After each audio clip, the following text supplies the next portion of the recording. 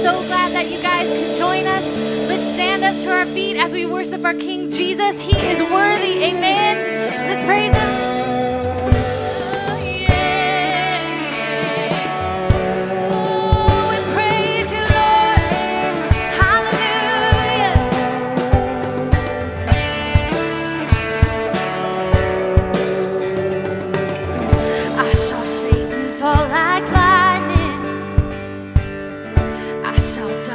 Run for cover, but the miracle that I just can't get over, my name is registered in heaven. I believe in signs and wonders. I have resurrection power, but still the miracle that I just can't get over, my name is registered.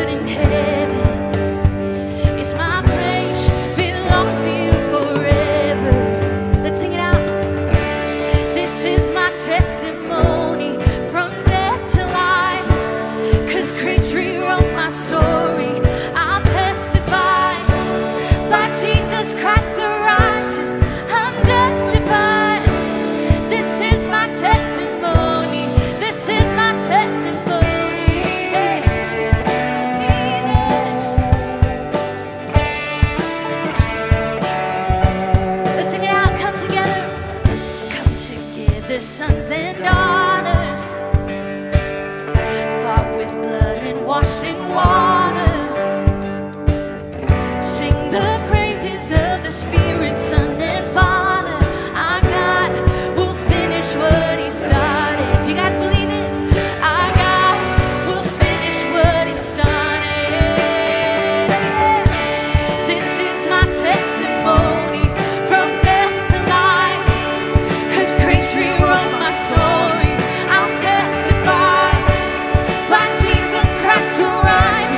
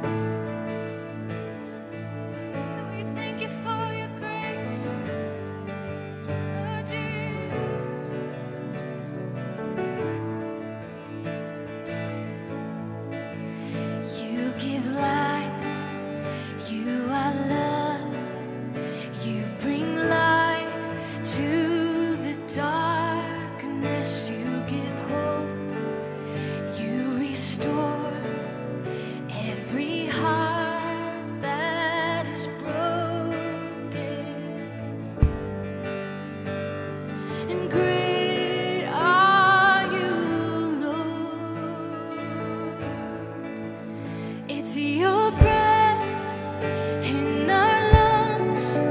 So we pour out our praise. We pour out our praise. It's your breath in our lungs. So we pour out our praise to you only. Oh,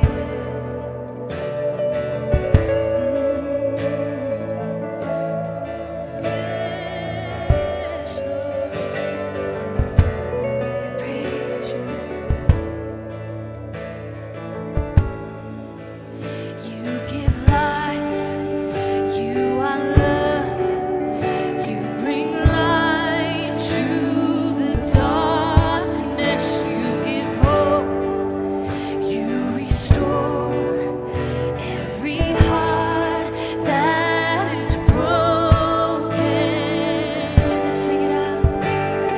And great are you, Lord. It's your breath in our lungs. So we pour out our praise. We pour out our praise. It's your breath in our lungs.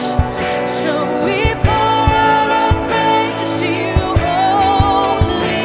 It's your breath in our lungs. So we pour out our praise. We pour out our praise. It's your breath in our lungs. So we pour out our praise to you only, Lord. We trust you, Lord.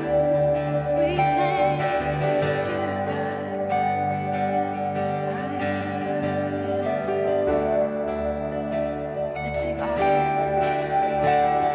and all the earth will shout your praise.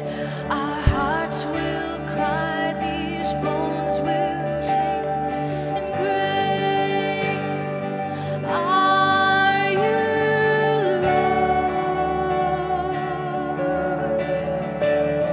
And all the earth will shout your praise. Our hearts will cry, these bones will sing. And great are you, Lord, in every situation. And all the earth will shout your praise. Our hearts will cry, these bones will sing. And great are you, Lord. And all the earth will shout your praise. Our hearts will cry, these bones will sing. And great are you, Lord. Come on, church, let's sing it out. It's your breath in our lungs, oh yes. So we pour out our praise. We pour out our praise. It's your breath in our lungs. So we pour out our praise to you only.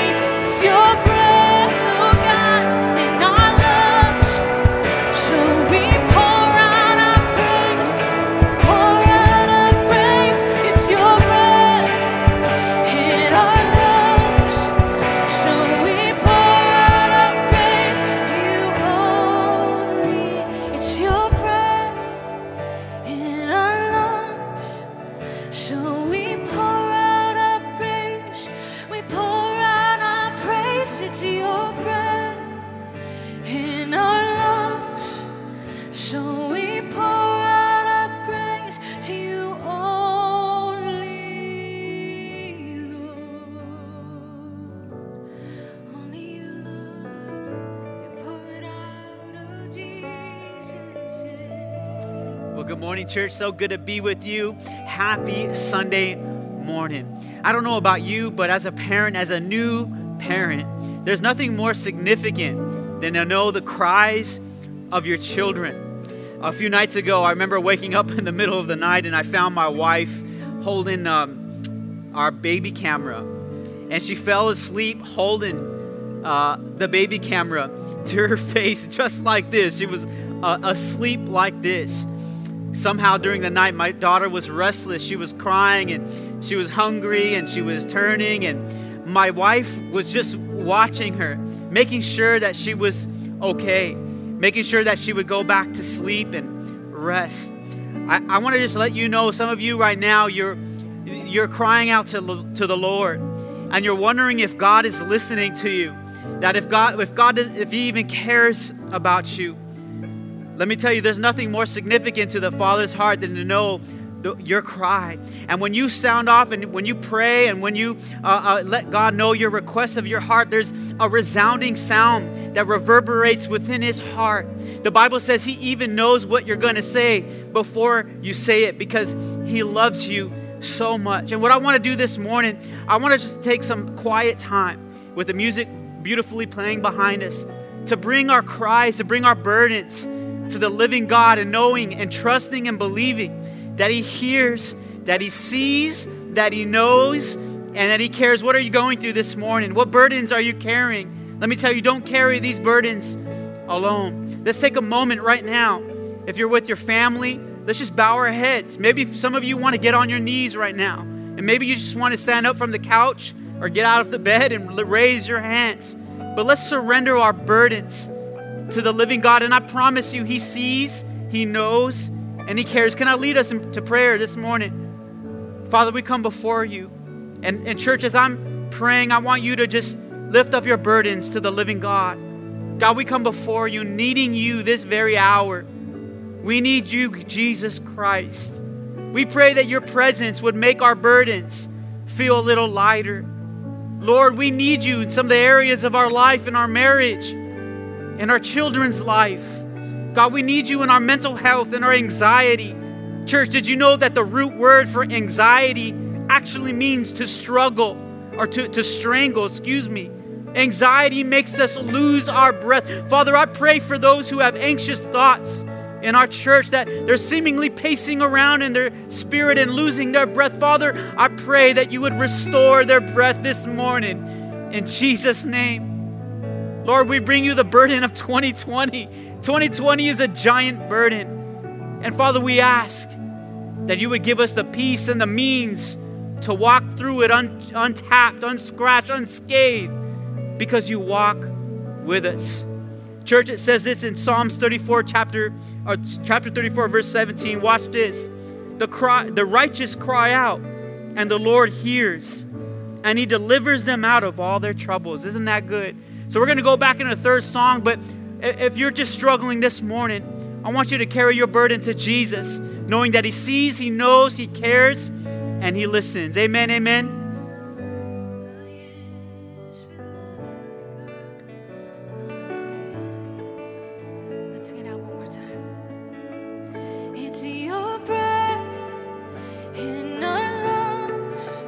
So we pour out our praise to you.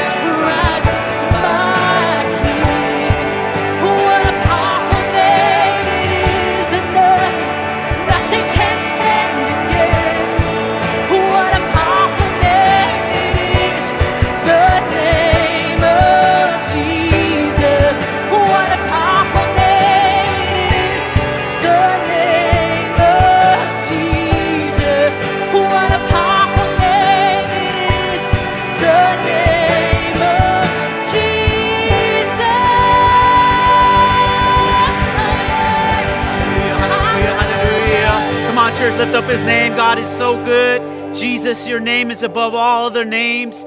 God, you're so good. We worship you in this moment. We lift you up, God. We embrace you, Lord. God, we just need you in our life this moment, God. And come on, church, don't you feel a little bit better after praise and worship? God has no rival. Let me tell you, coronavirus can't compete with God. Your stress, your anxiety, your issues cannot compete with God, especially when we lift up the name of Jesus. So, hey, church, so good to see you. Welcome to church, at home, online. Hey, let's take some intentional time right now to say what's up, to say, husband, I love you. Wife, I love you. Hey, how about this? Why don't we take some time right now? Pray. Let's do a 30-second prayer, and let's just pray for our marriage. Turn to your wife, turn to your husband, or turn to your kids, and let's just start praying. Hey, if you're home alone right now, I want you to put your hands over your heart. I want you to pray over yourself. Come on, y'all. All right, so glad to be with you this morning. Welcome to Church at Home. Hey church, good morning again to you guys. We are so grateful to be with you guys every single morning, and it's my great honor to be with you now and in worship. Wasn't worship awesome? Let's give a hand at home to the whole team and the band. They make every Sunday possible. Wasn't that awesome? I know I needed that time just to soak in the presence of God and thank him for all that he has done. Church, I want to welcome you guys home to the Calling Church. We're so glad again that you guys are joining us. Right now we have the opportunity to continue to worship in our giving. And I want to read to you guys 1 Chronicles 16:29. It says, ascribe to the Lord the glory due his name. Bring an offering and come before him. Worship the Lord in the splendor of his holiness. Now, we just had worship, right? A few seconds ago, but worship isn't just only music. Worship to God is actually the way you live your whole life. It's being kind to someone. It's being obedient to what God is saying. It's reading his word. Everything we do when following step with God is worship to him. And right now we have the opportunity to continue to worship in our giving and thank him for all that he's done. Amen. So I want to encourage you guys that just to think about in this moment that worship is more than just the music. Worship is saying, God, I am giving to you because I'm so thankful for all that you've done, and you are my source above money, and I'm gonna follow you and thank you in this moment. Amen. So let's worship God in our giving. Can I pray for us? Dear Heavenly Father, God, I thank you so much for all that you have done. Right now we take this act of love, giving back to you, God, in our worship. We bring you an offering, and we ask, God, that you would bless it, that it would bless those around us in our community. God, we thank you that you're gonna do so much out of this, far beyond we could ever ask or dream in our community. We wanna thank you, and we honor you this morning with our gift. In Jesus' name, amen. Well, church, my husband, Pastor Michael, is speaking the word again this Sunday, and we are super excited to have him. Aren't we excited, church? So in the chat, I want you to put all the emojis, not just clap hands, but put them all. Baseballs, whatever you want to put. But let's welcome Pastor Michael in the chat right now as he is going to bring an awesome word. Hey, good morning, church. So great to see you. Happy Sunday.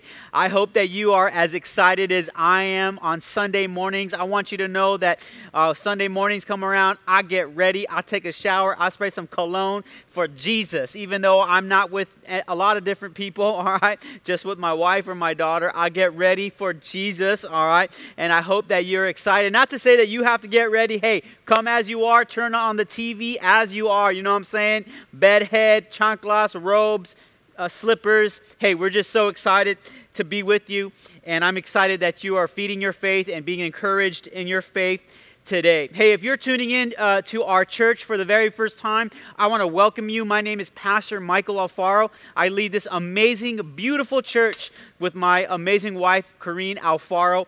We are 4 years old, and we are doing mighty things as a local church in the area of Pasadena. And by the way, if per normal, I want you, church, I know that we are not meeting together yet, but I still want you to take it upon yourself, all right?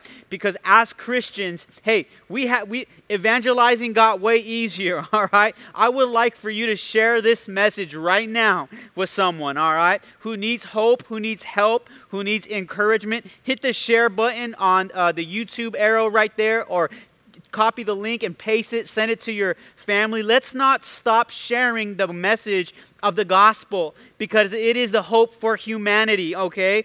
And so, yeah, I just want to take it, I take it as very, very important that we continue to share, all right? And not be ashamed of the gospel. Remember Romans chapter 1, verse 16, I'm not ashamed of the gospel, for it is the power unto salvation, first for the Jew and then for the Greek, right? So it is the power of salvation. It is the good news for our salvation. Amen. So, hey, I'm so excited. We're going to be in the book of John this morning, and I've been studying my butt off, my tail off, because I've just been yearning and searching for a word from God, and I believe that I have a word from God to encourage you this morning in the book of John. All right, so we're going to be in John chapter 14, verse 1 through 8, and before we get there, let's go ahead and pray for the message this morning. Father, I thank you for every listener. I thank you for every person viewing this message. I thank you for those who are going to tune in on Monday and Tuesday and Wednesday, God, during the week. Father, I thank you for those who are going to retune in, if you will, rewatch the movie to gain encouragement again. Father, I pray that you would speak through me. Holy Spirit, inspire people. Holy Spirit, as you hovered above the surface of the deep, hover over our lives. Speak to us as we yearn for more, as we're hungry, God. We want meat this morning, God. So I pray for me to preach some meat, God, not some milk, Lord. In Jesus' name, I thank you for this church. I thank you it's no accident or coincidence, God, that you started this church 4 years ago, knowing there was going to be a pandemic, but also knowing that we're going to make it through, and we're rising above and we're soaring above the waters and walking on the waters above the storm, Lord. We thank you. We know you're with us, and we trust you, Lord. In Jesus' name, everybody said, amen and amen. Go ahead and give me an amen emoji, prayer hand emoji, all right? So we're going to be in John chapter 14, verse 1 through 8. And by the way, if you're a new Christian, if you just come to the faith, and maybe you've been a Christian for a year or several years, and maybe you're intimidated by the Bible, I would say to park right here in this book, John. When I became a believer and started to devote myself really at the age of 21, but even at the age of 16, I started to read the book of John. It was the very first book that I ever read, and I can tell you that I was going through a tough time, and it meant so much to me. The fact, when I actually finished the book of John, I literally clapped out loud and patted myself on the back, because I was just so proud of reading and finishing the one book of the Bible. Let me tell you, it's a great place to start and begin your journey, or to even just encourage your faith. All right, so we're going to be in John chapter 14. Remember, there's only one gospel. There's 4 different perspectives. There's one gospel. There's 4 accounts: Matthew, Mark, Luke, and John. All right, so let's go ahead and start in John chapter 14, verse 1 through 8. And by the way, I'm a preacher that likes to talk about hermeneutics and exegesis and context. I don't think it's safe even to preach a message without ever giving you the context, baby. So the message that I'm going to be preaching to you this morning is significant to understand the context. So let's go into the scripture today. John chapter 14, verse 1. Jesus is saying this, and it's in red. He says, "Do not let your hearts be troubled. You believe in God, believe also in me." And let me pause real quick. It's not in my teaching or in my notes. Jesus is actually responding to Peter's questions or his thoughts, and I'll get into that later. But I know for a lot of us this morning, our hearts are troubled. But in this very passage, Jesus is saying that do not let your hearts be troubled. Trust in God. He's saying to his followers, you already trust in the Father, but also trust in me. Come on, y'all. All right, that's why we need to envelop in the scriptures to get to know the person of Jesus, because we need to trust him as well. We need to trust him. He is God in the flesh. All right, and watch this. Here's the antidote to your worry. Here's the antidote to your troubles. If you got troubles in your heart, if you got troubles in your mind, they already shared earlier that anxiety, the root word for anxiety is to strangle, is you can't breathe. You got a heaviness upon you. But God wants to restore your breath. So if you have some troubles this morning, watch this. Here's the antidote for trouble. It's trust, boo-boo. Come on, y'all. The antidote to trouble is to trust. And that's what should be your prayer this morning through 2020 is, God, open my heart to trust you. Proverbs 3 verse 6, I believe, says, I will trust in the Lord all my heart, right? Do not lean unto your own understanding. Acknowledge him in all your ways. Watch this. God, I need to know the direction. I don't know the direction, God. Watch this. And he will direct your paths. So trust, not trouble. Trust, not trouble. Come on, y'all. Say it in the comments. Trust, not trouble. He says this, do not let your hearts be troubled. You believe in God. Believe also in me. Watch this. My Father's house has many rooms. If that were not so, would I have told you that I'm going there to prepare a place for you? Verse 3, and if I go and prepare a place for you, I will come back and take you to be with me, that you also may be where I am. Go ahead and write, I'm coming back. Write in the comments, I'm coming back. A lot of scholars kind of debate, but I could believe it's a little bit of both. Jesus in this context, I'm going to get into it more after I finish it. I'm just so excited to preach, haven't even finished the whole text, all right?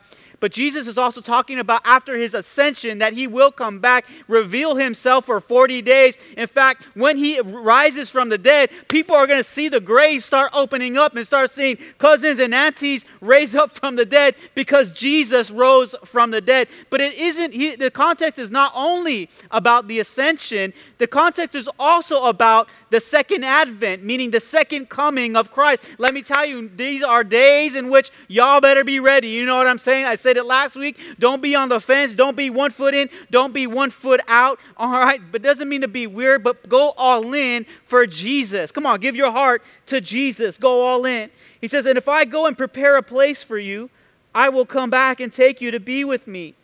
That's how much God loves you, that he's not going to abandon you. He's not going to leave you nor forsake you. But he wants you to be with him for eternity. He says, I will come back and take you to be with me that you may also be where I am. Let me just pause. I know I'm doing a lot of teaching right now, but let me just pause. God has always somehow, some way, always dwelled with humanity. Whether it was in the Garden of Eden, whether it was the tabernacle with the Israelites on the way to the promised land. Come on, preaching, y'all. Whether it was the temple and Zion and Jerusalem. And now these days, through the person of the Lord Jesus Christ, specifically the Holy Spirit, God always dwells among humanity and is going now to a place, heaven, he's speaking about, to make a way for us through the cross of Calvary. All right? He says, and he goes on to say this, I will come back and take you to be with me that you also may be where I am. You know the way. Watch this now. This is where my subject's going to be today. You know the way to the place where I'm going. Write this on the chat right now. You know the way. You know the way. You know the way. Say it again. You know the way. He says, you know the way to the place where I am going. Watch this. I love this because it reveals our humanity. This is Jesus' 12 followers, his close buddies. Thomas said to him, Lord, we don't know where you're going. And so how can we know the way?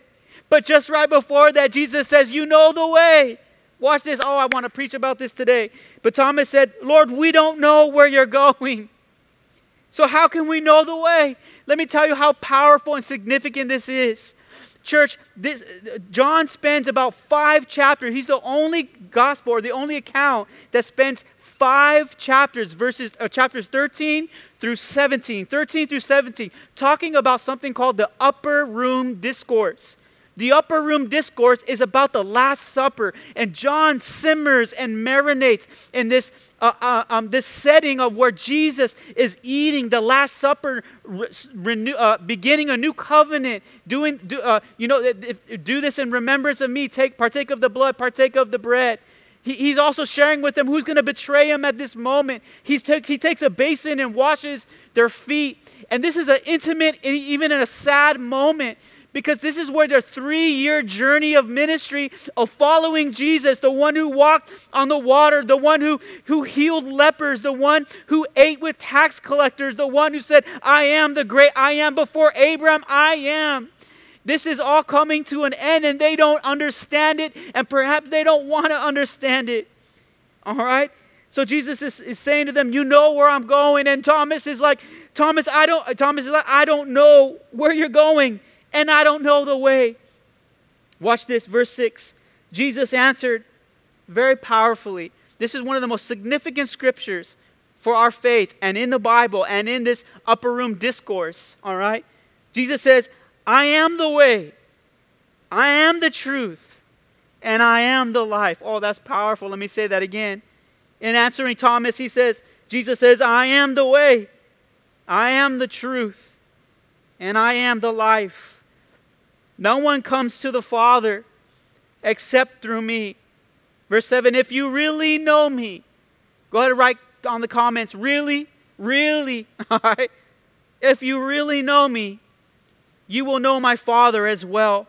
From now on, watch this, you do know him, and you have seen him. The title of my message this morning is called this, Jesus is the address. Oh, come on, y'all. Jesus is the address. Write it on the chat right now.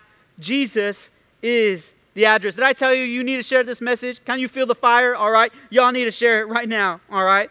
You would think by now that for 3 years after witnessing and watching Jesus, that the disciples would have all of these questions answered. In fact, in this 5-chapter discourse, in just 14 alone, in chapter 13 alone, 13, 14, 4 of the disciples are asking Jesus significant questions. Jesus at one point says, where I'm going, you can't come, you can't follow me right now. And Peter, one of the 12, says, why can't I follow you where you're going? It's like he doesn't know. All right, how about Thomas? Thomas says, Jesus, we don't know the way where you're going, all right?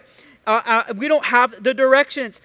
Philip on chapter 14 later on, he will say, they don't understand that Jesus and the Father are completely one person, a part of the Godhead.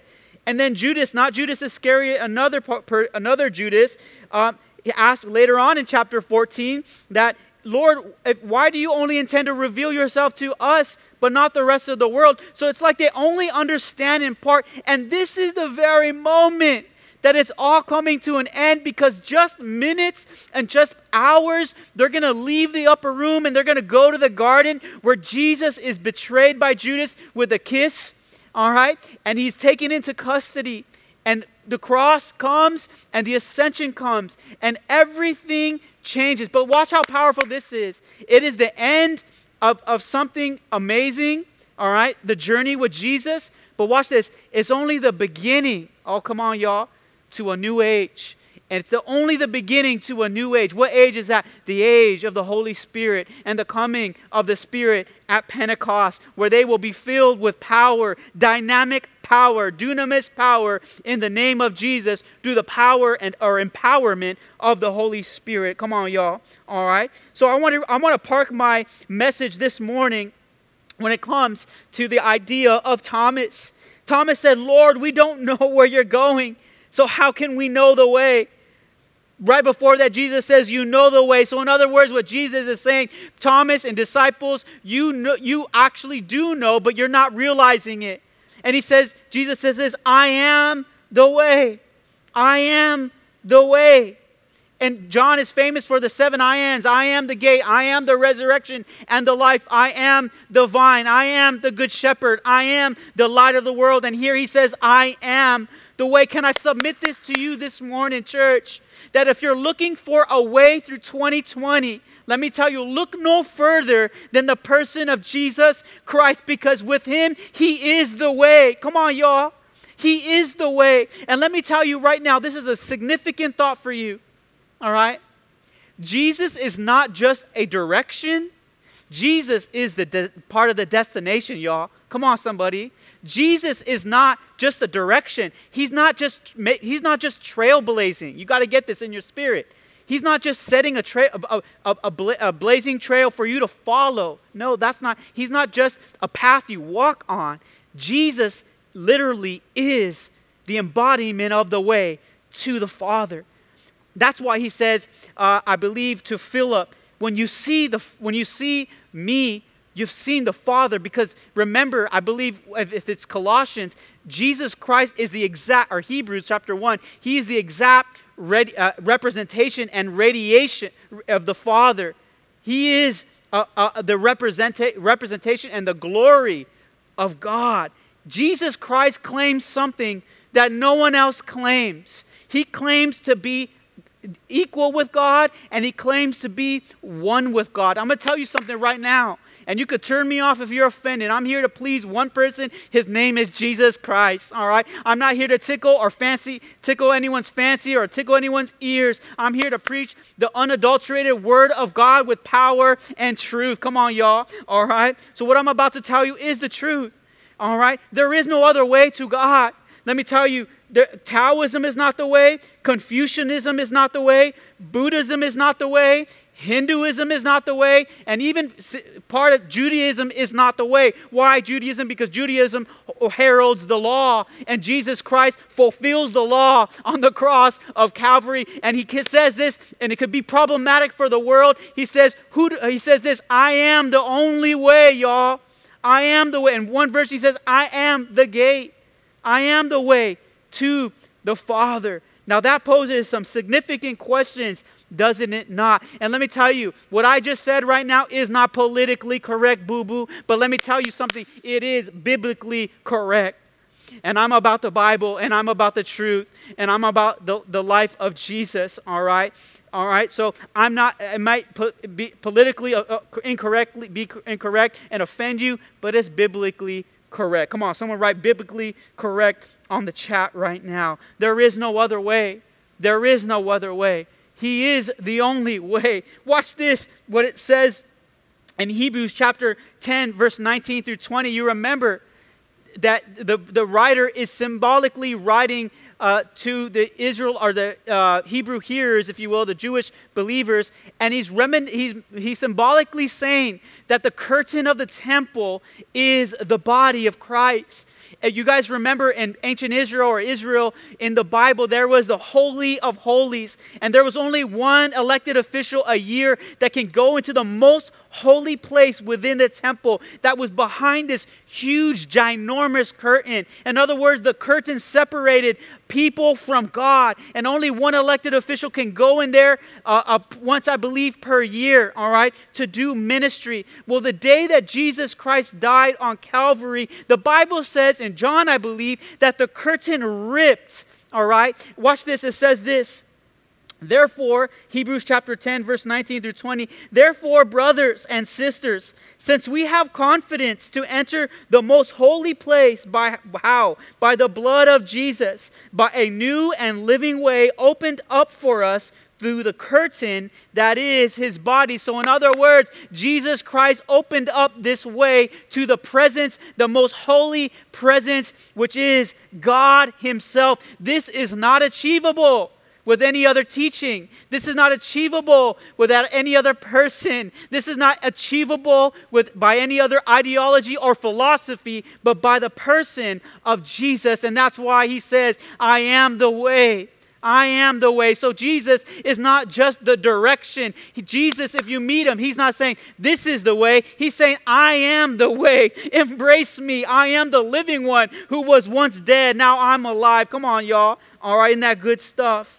And just let me share this with you. Acts chapter 4, verse 12 in the Phillips version says this, in no one else can salvation be found, for in all the world no other name. That's right, no other name.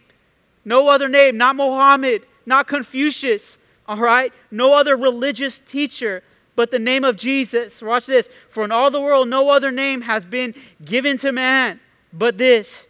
And it is by this name that we must be saved. Wow, isn't that amazing? I'm going to speak intimately with some people right now watching. Maybe you've been having a hard time this 2020. It's been a heck of a year, all right? Maybe you've lost your job. Maybe your marriage is failing. You know, I think married couples, we're not meant to spend this much time together. Come on, y'all. It's crazy, right? Maybe your marriage is on the rocks.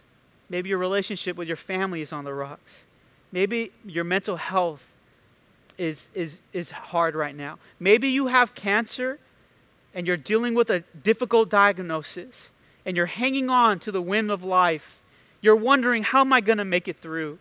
There's people in my church who have cancer, who have had cancer as well. Maybe I'm talking to someone right now in my church and you're a single mom. Maybe you're a single dad, single mom. Maybe you're trying to make ends meet and you're trying to make sure the kids do well on online school and try to provide for them. And you're wondering what's the address? Where do I need to go to get through this? Maybe right now you're having a hard time in your mental health, anxiety, and you're struggling and you feel like you're being strangled, and just with everything that's happening, you're wondering, where is the address? Where do I go to make it through? Maybe with your relationships, God, I'm having a hard time staying married in the process. I'm having a hard time being healthy with my family. What is the address to make it through? Let me tell you, boo-boo, let me tell you, church, that Jesus is the address. The address is Jesus Christ, and He's not merely just a direction. He is part of the destination. Let me tell you, heaven is the byproduct. The product of heaven is the person of Jesus Christ. I'm not going to be excited just because I see the pearly gates and I see the gold streets and I see the amazing rivers of peace. I'm going to be excited because once and for all, I get to be with God Himself, the one that I believed in, the one that I've trusted, the one I've walked with in difficult seasons. Come on, y'all. Heaven is the byproduct. That's just the place. But the destination, I would even go as far as to say, is not just heaven. Oh, come on. It's Jesus. Come on, somebody. Come on, someone. It's Jesus. It's Jesus. And here's the beautiful part about Jesus being the way. When I embrace Him wherever I'm at, a little bit of heaven comes to me. Come on, y'all. I don't feel heaven completely, but watch this. When I embrace the presence of Jesus Christ, I feel a little bit of heaven. Come on. And the more I look over my life, and I know I'm young, but the more I look over my life, and I've been through hell, let me tell you something. I've been through hell. I know what it's like to hurt and to suffer. But the more I look over my life, it wasn't just the destination of a place. It wasn't just the address of heaven that got me through. You know what got me through every single time and is getting me through? Is embracing the person of Jesus wherever I'm at. So I want to urge you this morning, if you don't get anything out of today's message, I want to urge you to embrace the way Himself, the person of Jesus. Embrace Him. I was on vacation. Well, I'll tell you two stories. I remember when I first started the calling, I remember God spoke to me powerfully and shared with me, Michael, I have a mission for you and a message within you, and I want you to preach to your generation. And I thought, God, choose someone else. Please don't choose me, to be honest with you. But in faith, I moved forward, and I thought, God, how am I going to get through this? How do I plant a church? How do I do this? And I remember there's all kinds of methodologies and books and strategies. There's all of that out there. But I remember the Lord telling me this, Michael, I am the way. I'm the way. Embrace me and you'll find the right way. Not too long ago, I was on vacation and I was on this beautiful green hill and park. And I remember just overlooking the beautiful Pacific Ocean. I mean, turquoise water, just aqua. It was beautiful, beautiful, beautiful. I remember I was just meditating with the Lord, asking Him as a leader, as a husband, as a father, God, give me direction during this time. And He has. But give me direction during this time. God, show me what to do and what not to do. Help me lead this church in a healthy manner. Help me lead this flock through this tumultuous year. And you know what Jesus said? He said this to me, and partly why this message came about. He said, Michael, I am the way. I am the destination. I'm not just the direction. I am the destination. You remember early on that Christians were not just called Christians. Christians in the early church were not called Christians, all right? They were actually called followers of the way. Sometimes some scholars say it was because of Isaiah chapter 40, verse 3, which talks about John John preparing the way of the Lord. Prepare a way, all right? Make the roads clear. Make level the ground, all right, if you will. Other scholars say that it's just the followers were taught a new way of living and a new way of being. I'm here to tell you this morning, whatever you're going through this morning, all right, to embrace the person of Jesus, no matter where you're at. If you're sick, if you're struggling, if you're doing well, all right, if you're trying to make it through work through this COVID crisis, if you're trying to make ends meet and make it through financially, embrace the way. Embrace Jesus. Let me tell you right now, there is no other way in this world that will get you into heaven. There is no other teaching. There's no other teacher. There is no other prophet. There is no other manuscript, if you will. It is the person of Jesus Christ. And like I said, that is not politically correct, but let me tell you, it is biblically correct. Jesus doesn't only claim to be the way, but watch this. He says, I am the truth. And you cannot know the way if you don't know the truth. All right? And let me tell you something. We live in a world today that society is constantly changing truth. Truth is relative to what they think and to what I think. And truth is sometimes dogged down into just my experience, my truth, and your truth, as if that was some kind of like some significant, huge, holy thing, all right, if you will. And that's not to downplay your experience. But it's important to know that your truth, boo-boo, is a lowercase t, all right? It's not a capital T, because Jesus says he is the truth, all right? And let me tell you, truth has always been under attack since the very beginning of time itself. The devil hates truth. When he speaks lies. He is the father of lies, perhaps the creator of lies itself, all right? So if you're looking for truth this morning, don't look to social media. Don't look to Fox News, CNN, MSNBC, or your horoscope, or your crystals, all right? Look to the person of Jesus Christ. Let me tell you, truth is not just an abstract concept. Truth is not a creation. Let me tell you, truth is uncreated. Truth is a person. Truth got some hands. Truth got some feet. Truth got some eyes. The truth is a person. His name is Jesus. Jesus doesn't just interpret truth as a man. Jesus doesn't just echo truth like a prophet. No, he is the embodiment of truth, y'all. He is the Word made flesh. When he was born, the truth entered the world. You remember the Gospel of John, chapter 1, I believe. He says, we beheld his glory, the glory of the one and only who came to us full of grace and truth. Here's the thing about truth. You got to live in truth. You got to experience truth. All right?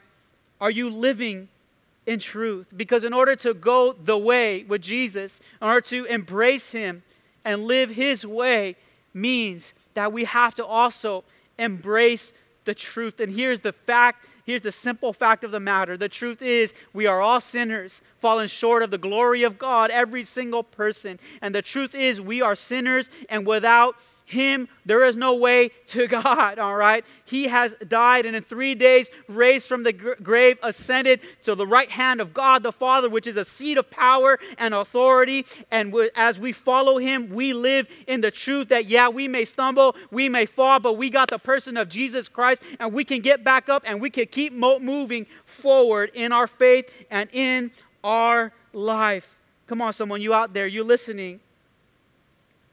So here's the reality. You cannot embrace the way if we do not realize the truth. In John chapter 1, John describes Jesus as this, that in him was life, and this life was the light of all men. Jesus also claims that he's not just the truth, but watch this, that he is the life. He is life itself. In some other scriptures, theologically speaking, I believe the Apostle Paul would actually say, in him we move and live and have our being. He is the one who holds it all together, boo-boo, because in him is life. He radiates with life. The truth of the fact is you can be alive, but you can be the walking dead. You can be biologically alive, but very spiritually dead. And John, he talks about this Zoe life, spiritual life, that it can only be renewed by the birthing of the Holy Spirit within you. All right? He says, in him is life. Do you have this life this morning? Are you struggling with life? This morning, Jesus wants to turn on the lights for you.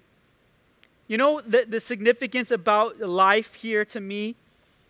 And it's not so much in my notes, but I feel like the Lord is sharing with me. In John chapter 14, the latter half, Jesus starts talking about another person that is so significant to the empowerment of life, the life that he gives, which is spiritual life. Remember, he says also, I am the resurrection and the life. But there's another person, and that is the work and the person and the empowerment of the Holy Spirit. Now, I don't know about you, but I realize that the thing that, if you will, the person that drives my spiritual life is my relationship with the Holy Spirit. See, he's not just a floating ghost, or he's not just a concept. The Holy Spirit is a person moving and breathing. I'll never forget, I was on my vacation, and I remember as I was studying in our balcony overlooking the water, there was this one palm tree. And for some reason, out of many palm trees, there was just this one palm tree. And it was just moving back and forth, bending, windy, or bending here and there. No other palm tree was moving. And I felt like the Lord, the Holy Spirit shared with me, this is how I work. You know, I'm invisible, but you can see the effects. Oh, come on, boo-boo. You know what I'm saying? Let me tell you, it is the Holy Spirit who gives you the power to forgive. It is the Holy Spirit who gives you the empowerment to live in the grace and the truth of Jesus Christ. It is the Holy Spirit who empowers you for miracles, who empowers you for works of service. It is the Holy Spirit who makes you want to love the person of Jesus Christ and thank the Father for sending the Son. Oh, come on. We have to live with the dynamic and the empowerment of the Holy Spirit. It is the Holy Spirit that gives us the gifts as a church to operate and perform miracles for him and for the world, to convert believers. Let me tell you, the day that you accepted the person of Jesus Christ was not upon your own reaction or your own ability. It was because one day the Holy Spirit was knocking on your heart and said, I'd love to come live inside your life. And in fact, I want to make your life brand new. I want to open up your eyes to show you how I've been with you, how I've walked with you. I want to open up your eyes to embrace Jesus right now with you. And how do you receive the Spirit, you might say? Honestly, sometimes I'm a born-again Pentecostal. I was raised in a Pentecostal church. I got my degree from a Foursquare denomination. Brother is, okay, that is my background. Or I believe in the Holy Ghost, speaking in tongues, the whole bit. All right. But you know what? Honestly, you got to just receive. The Holy Spirit is a gift. And he comes by receiving. He will not break down the doors of your life. He will not budge and nudge his way in. Jesus Christ is a gentleman. And he wants to send you his Spirit so you can interact with him daily. The way we interact with Jesus these days. And that's what they don't understand. They have all these questions for Jesus, the disciples. Well, where are you going? How do we get there? You are one with the God. But watch this. When it came to Pentecost and the coming of the Holy Spirit, man, they were empowered to speak with boldness. They were empowered to move mightily in miracles. They would touch people and they would receive recovery of sight. They would speak a new heavenly languages, evangelizing to those around them. Come on, y'all. Without the Holy Spirit, we can do nothing, all right? So that's what they don't understand. Right now, they only understand in part. And right now, maybe you only understand Jesus, oh man, in part. I feel like God wants me to tell someone watching this morning, maybe you don't understand a fuller view of Jesus. It's because you haven't received the person of the Holy Spirit yet. And let me tell you, you won't ever reach a day where you completely understand him. No, Jesus will keep you on your toes as you continue to journey with him. But maybe your homework assignment this evening or this day or this afternoon is to go in your bedroom and just say, I'm actually going to kneel. Is do this. Maybe you just need to go to your bedroom and just do this. Holy Spirit, I receive you. I will never forget the day I received the Holy Spirit. Is when I just went to my room because my pastor said, he asked me to do this on your own. And as I went to my room, I remember, I just said, God, I want more of you. I believe in you. I want to walk with you. I want to see the things you're doing in my life. I don't want to be blind and dull to your workings of what you're doing. And I remember as I just started praising God, saying thank you, a heavenly language just started to come over me. I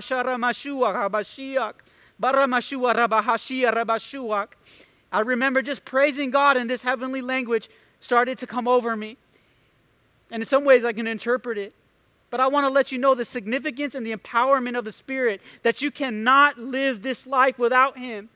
All right? And maybe for you, it's not speaking in a heavenly language. But maybe for you, it's administration. Maybe for you, it's gifts of service or gifts of healing. Maybe it's something different. But together, when we work with the Holy Spirit, we can do mighty things. And I'm speaking to someone today. Maybe you just need to yield. Maybe right now you're struggling in your marriage. And you're wondering how I cannot humanly possibly speaking, do this on my own. I can't fix this marriage. Watch this. You need more help than your human effort. Maybe it's the person of the Holy Spirit who can help you. Maybe you're going to work and you just feel like you've had it up to here with the people. And you just can't deal with them anymore, humanly speaking. But let me tell you, God will send a new spirit to help you. And that's what He does. He's a helper and He's an advocate. All right. And He has empowered you to do the works of service for Jesus Christ and to glorify His name. I went off a little bit because I believe that God is speaking to someone today. All right. So in closing, I want to say this. Jesus is the way to God precisely because He is the truth of God and He is the life of God. God is not merely a direction.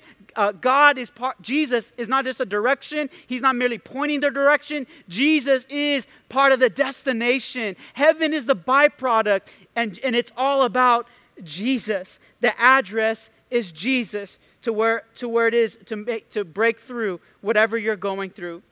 As I close, one of the most amazing medieval Christian authors writes this in speaking about John chapter 14. He says, I am the way to God. He's metaphorically speaking. He's saying, I am the way to God, Jesus speaking.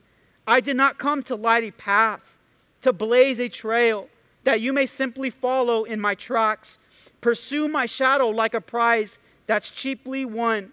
My life reveals the life of God, the sum of all He is and all He does. So how can you, the sons of night, look on me and construe my way as just a road for you to run? My path takes in Gethsemane, the cross, and the stark rejection draped in agony.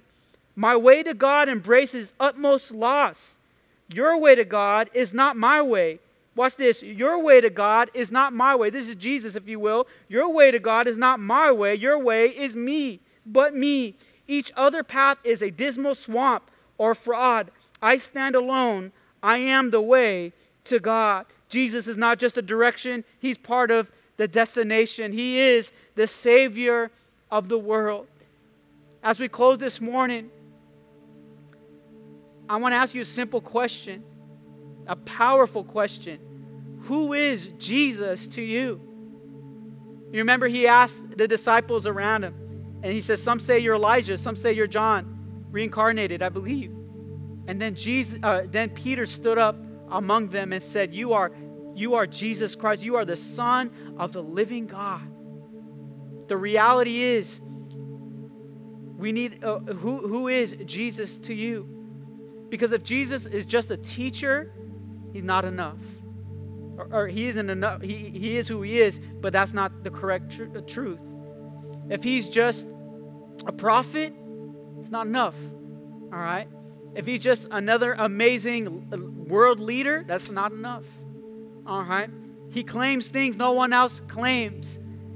And that is a significant thing. So who is Jesus to you? That's a simple and important question. Let me tell you, do you know him as your personal Lord and Savior?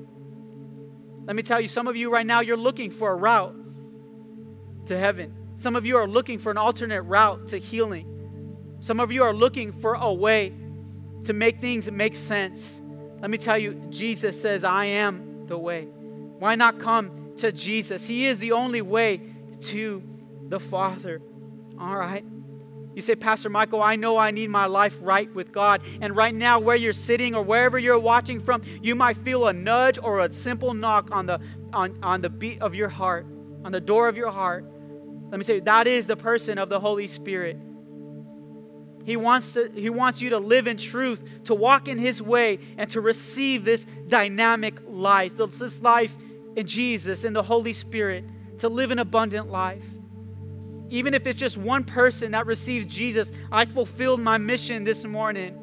So you say, Pastor, that's me. I need to get my life right. My life is a mess. My kids are a mess. I feel like I'm not a good parent. I'm not a good worker. I want God to put me on my path. I don't know the direction. I'm directionless. And I know that I need Jesus because He is my destination.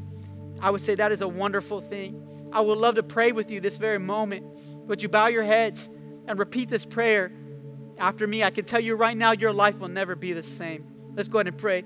Say, dear God, I thank you for sending your Son, Jesus Christ, to die for my sins. I believe I'm a sinner and I'm in need of a Savior. Jesus, come into my life. Make me new. Holy Spirit, pour into me the dynamic force of spiritual life. Give me new birth. Give me new direction. Speak to me. Put me on the path of righteousness for your name's sake. I confess with my mouth, I believe with my heart that Jesus Christ is Lord and Savior of my life. Church, I just want to congratulate you if you said that prayer for the first time, or maybe you made a recommitment to follow Him again. I want to say this will be the best day of your life. They say there's two significant days of your life, right? Which is, one is the day you were born. Number two is the day you find out why. Today you found out why you were born. It's to live a life of purpose in the person of Jesus Christ. Church, I love you. I'm so excited to see you soon. We will see each other soon. I promise you. Stay encouraged. Remain strong in the faith. Pursue Jesus with all your heart. Remember, He's not just the direction, He is the destination. Embrace Him wherever you're at today. God bless you.